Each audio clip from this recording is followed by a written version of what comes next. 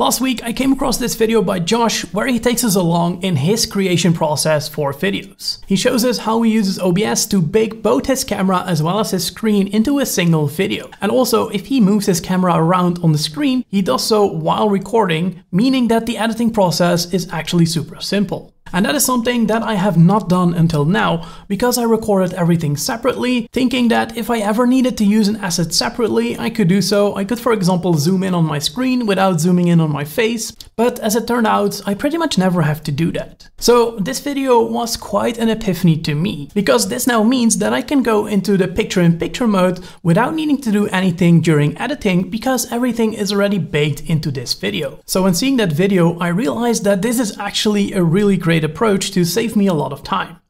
However, one of the things that I also like doing is animate my face when it goes from a full screen view to picture-in-picture mode, for example, so the cut is less harsh. So I embarked on a little adventure within OBS and I actually managed to make that animation happen. Because even while I'm talking, I can just animate to the picture-in-picture mode, or even I can animate my face to the left and everything just keeps working. And like I said, I don't need to do this within editing anymore.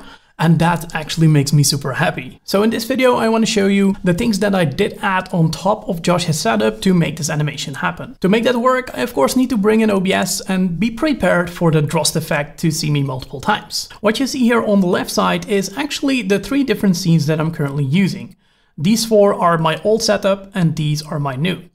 And what happens is if I switch to, for example, the full screen me, that you see me full screen of course, but that also this animation happens. Also what you notice is the very small border around my face right now where you actually still see OBS, and that is because the OBS window can't get a lot smaller than this, but I'm actually using raycast to also center windows with some spacing around it like Josh showed in his video as well. So for other windows you won't see it behind my face right now. But switching between the different views just moves my face around and the camera just stays in place. So let's see how I set that up. The easiest way to show this to you is by creating a new scene. We're gonna call this scene test 1. So in this new scene, I added both my camera as well as my screen recording back so you can see me again. But I'm just gonna move it to the side for now so you can see my screen.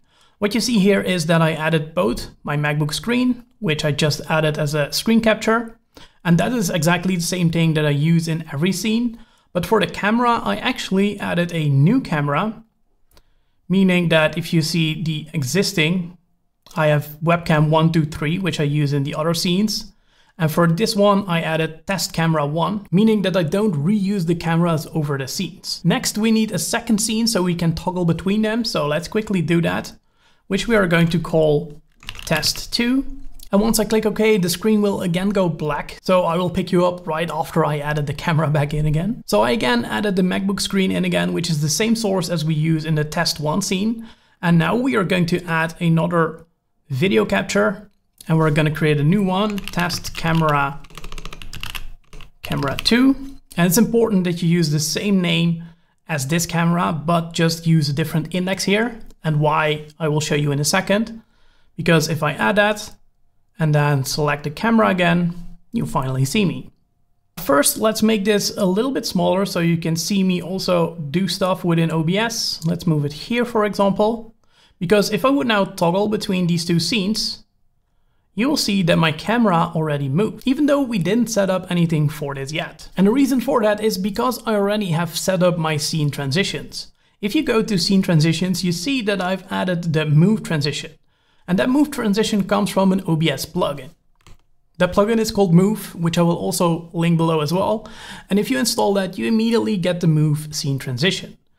So if we go back to OBS, then you see we have the 3 dots where we have some properties for this move animation. If we open that, and let me position this correctly, then you see that there is 3 check marks here.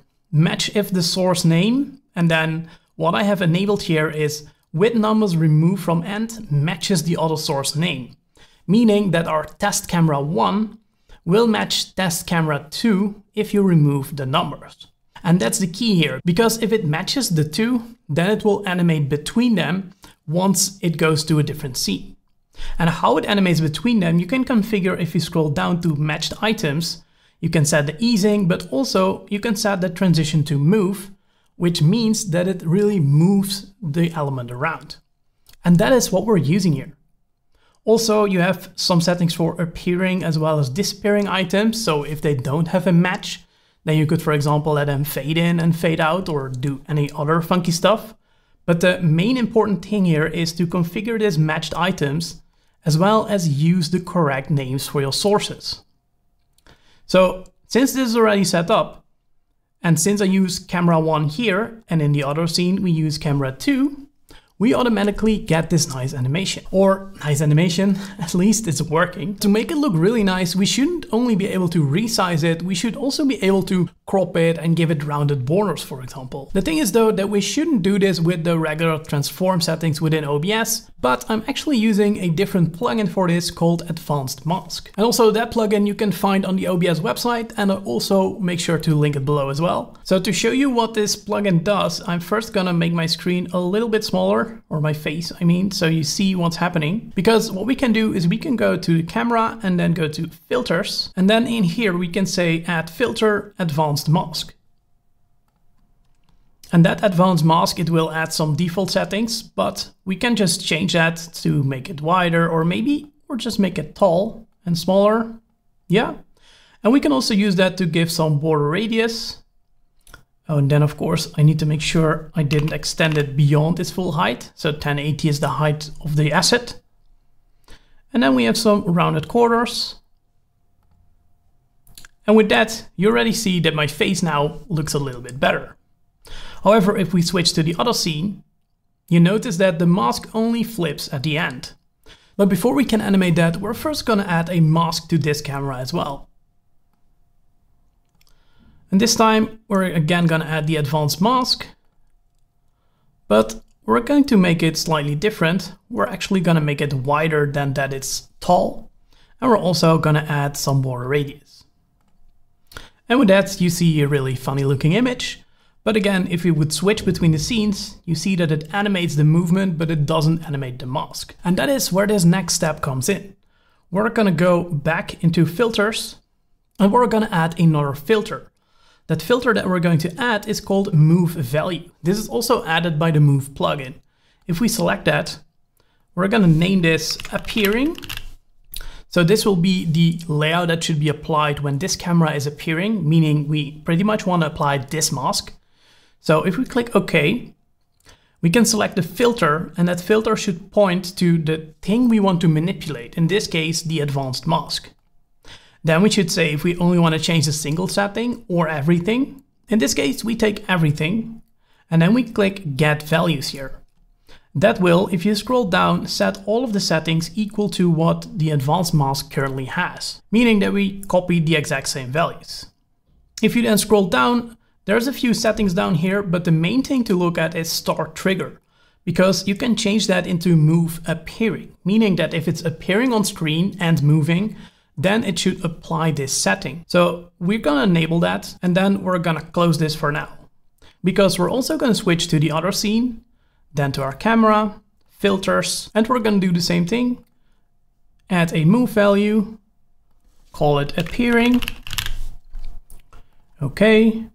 Filter, advanced mask, all, get values, and then we go down to Start Trigger, Move Appearing. And if we then close it and we would switch between scenes, there's still nothing happening. And that is because we still need to do one more thing.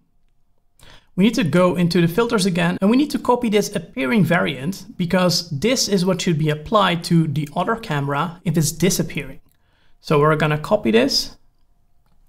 Then we go to test 2, the camera, filters, paste, and we're gonna rename it to disappearing. And then we need to go down to the settings, and then we say move disappearing instead of appearing for the disappearing variant. And then we're going to copy this one, because that needs to be the disappearing one for test 1. Filters, paste, disappearing. And then again, we need to change the settings to move disappearing. And then if we would switch between the two variants, you see that the animation now works. It's only a little bit fast, and the reason for that is because by default the speed is 300 milliseconds, while the move duration is 1000. So for that, we need to go in again, go to filters, and then we need to change the duration for all of them and change it to 1000. Same for the disappearing one. Close, and then we go to the other scene, filters, appearing and disappearing.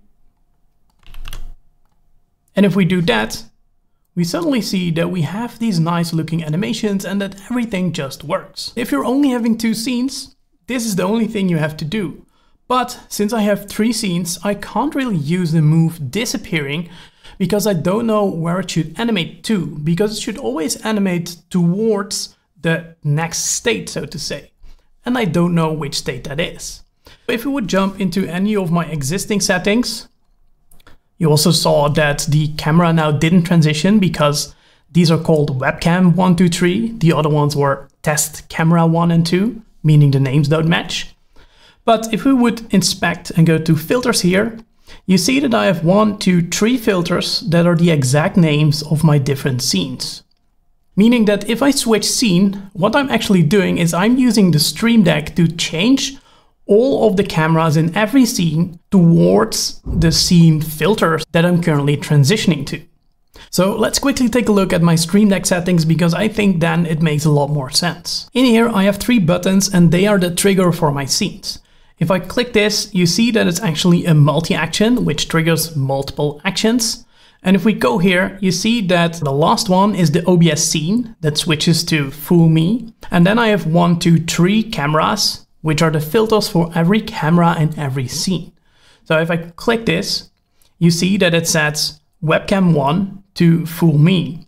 If we go here, you see webcam 2 is also set to full me. And webcam 1, 2, 3 also refers to each different scene. Meaning that if I switch to the full me scene, that all of the cameras will also switch to that filter and thus they animate into place. And because of that, I can simply use the StreamDeck to change in scene, the camera will animate, or it goes to the corner again, or for example to the left side. And this I think is gonna be a huge time saver for me because all of these animations are now also in this video and I don't need to play around with it anymore within DaVinci Resolve. And that feels so great. So I hope that this video was useful to you and that you're also able to up-level your own OBS setup with this. Let me know if you're also gonna use these animations or what you even think about them. I'll promise that I won't make you go mad with all of the different animations. Because you can also overdo it, of course. Thank you so much for watching, and I will catch you in the next one.